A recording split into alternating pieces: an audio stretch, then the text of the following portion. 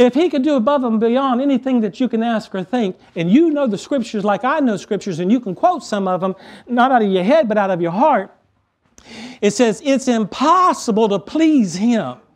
Impossible to please him. But you must please him by faith. That's how you please him, is by faith. That's what the Bible says. And faith is the substance of things hoped for, the evidence of things not seen. So he's pleased in the prosperity of his servants, and giveth the Father good pleasure to give us the kingdom. Sometimes you got to realize you're not walking in cockiness. You're not walking in pride. You're not walking in arrogance. You're walking in true humility, saying, God, you want to bless me. You want to empower me to prosper. This is what makes you happy. You take joy and pleasure in the prosperity of your people. Then therefore, I'm just trying to do everything I can do to please you. And so you just go on and bless me beyond what I can ask or think, because nothing's too hard. You can take a silver coin out of a fish's mouth. You can give a boatload of fish and multiply things. Show me somewhere in the scripture after the resurrection where Jesus did it. I'll do it right now. The last place I'll take you, in John chapter 21. I know I'm stretching somebody. Amen. I'm stretching you on the spirit, man. I'm stretching you. I'm stretching you. Listen, Jesus had 12 disciples, not 5,000. Huh? He may have fed the 5,000, but he poured into the 12. What are you saying? Well, if I got 12 of you that was able to grab this message and realize that God has never, the Bible says, children of God should never be seen begging for bread. No, not the children of the Most High. They ought not be begging for bread. They ought to be able to have an abundance on their life. Now, you may not start there, but you can start there today. Start just growing yourself. Amen. And trusting in God. Amen. It may be a hard thing that I'm preaching and a hard thing to reach out and grab a hold of, but it doesn't mean you can't hear it and then just start working it out. Amen. In John chapter 21, I'm going to begin in verse 1. This is after the resurrection. After the resurrection. Later, Jesus appeared again to the disciples beside the Sea of Galilee. This is how it happened. Several of the disciples were there: Simon Peter, Thomas, nicknamed the twin, Nathanael from Cana and in Galilee, the sons of Zebedee, and 2 other disciples. Simon Peter said, I'm going fishing. Well, we'll come too. They all said. So they went out in the boat, but they caught nothing all night. Here they are again, out there fishing, not getting anything. All night they're fishing. Didn't get nothing. Sometimes you got to do it by God's power, not your power. Amen. By His might, by His Spirit. Amen? So at dawn, in verse 4, standing on the beach is Jesus. At dawn, Jesus was standing on the beach with but the disciples couldn't see who He was. He called out, fellas, have you caught any fish? No, they replied. Then He said, throw out your net on the right-hand side of the boat, and you'll get some. So they did. And they caught a haul in the net because there were so many fish in it. They couldn't haul in the net. I'm sorry, they caught a haul. A haul is not a fish. But nevertheless, let me read it the way it says it. So they did, and they couldn't haul in the net because there were so many fish in it. Then the disciples Jesus loved said to Peter, it's the Lord. When Simon Peter had heard that, he puts on his tunic and jumps in the water and heads to shore. And in verse 8, the others stayed with the boat and pulled the loaded net to the shore. They couldn't even get it in the boat. They had to pull it to the shore. For they were only about 100 yards from shore. When they got there, what did they find in verse 9? Does anybody see what they found when they got there? When they got there, they found breakfast. That's the first men's breakfast right there. When they got there, they found breakfast waiting on them. Fish cooking over a coal fire and some bread.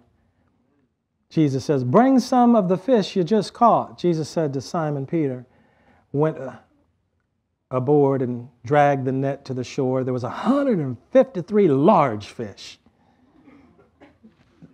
They didn't get no minnows. Or you call them minnows. I don't know what you call them. Minnows?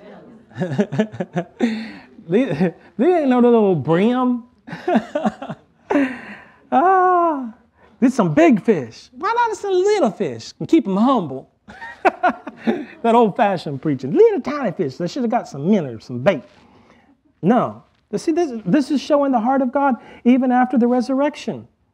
And Jesus said, none of the disciples dared ask, verse 12, now come and have some breakfast.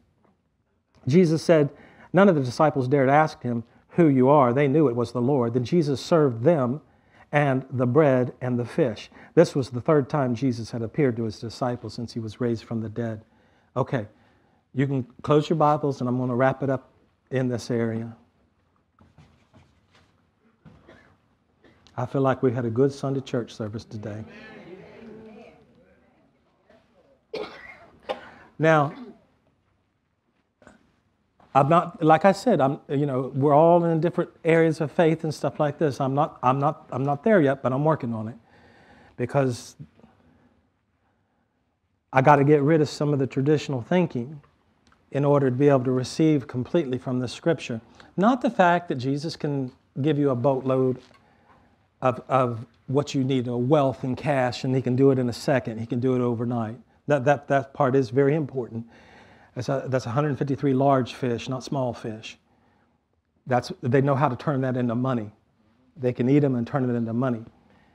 The part that I want you to leave here with is realizing how the Son of the living God, the Son of God is standing on the shore cooking your breakfast.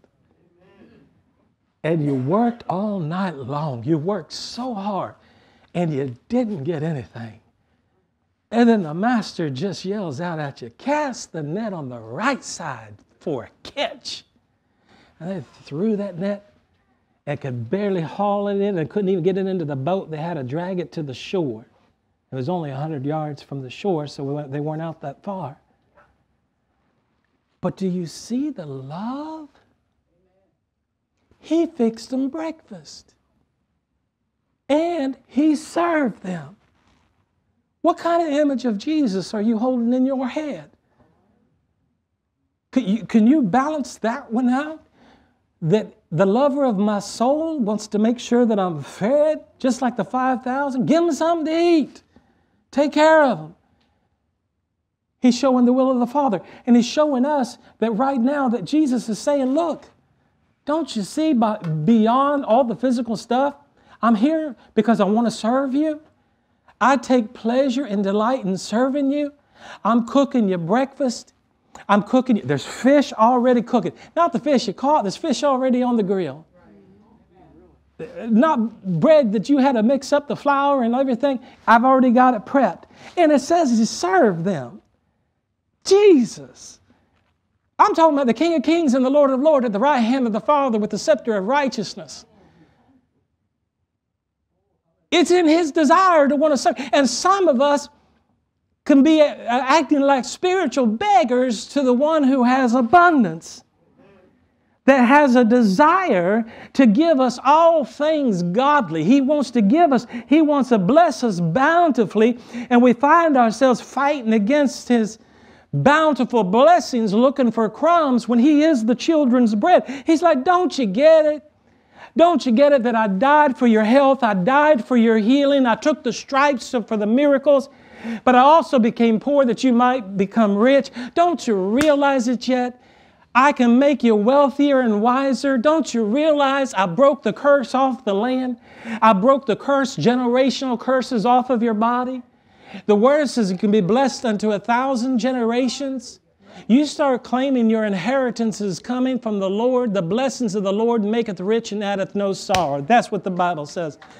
The blessings of the Lord maketh rich and addeth no sorrow. If any man, I'm trying to close in this, but listen to me. I'm quoting Scripture to you. If any man has left house or land, mother or father, brother, sister, or wife, or children, if they've left for my name's sake and for the gospel, that person shall receive 100-fold in this life and eternal life to come. You're not asking for what he has not written that you can have.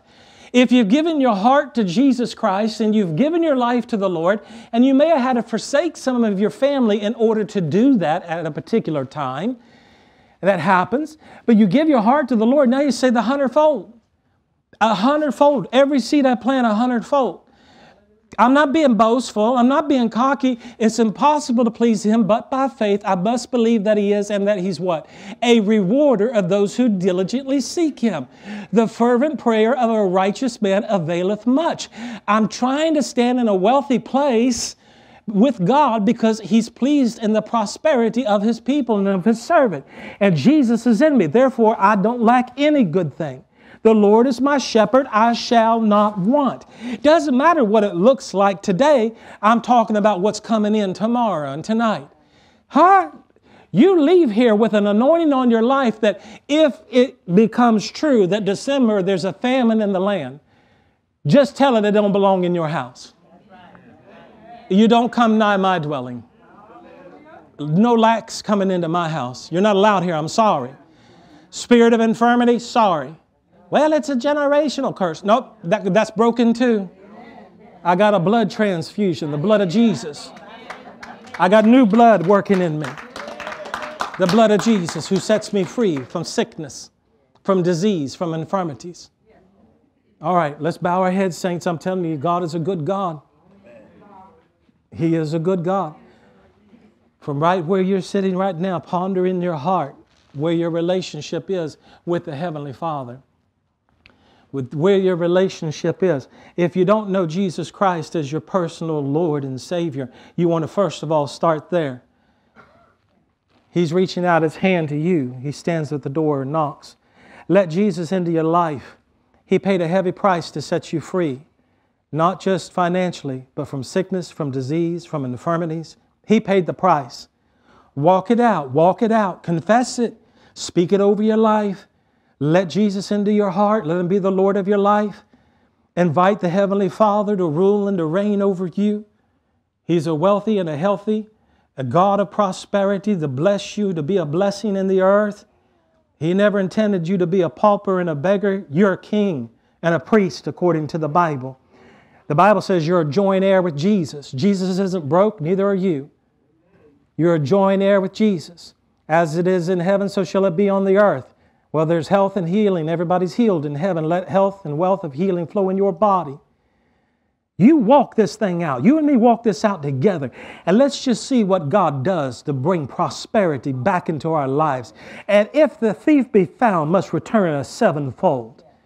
I speak a fresh prosperity into you in the power of Jesus' name.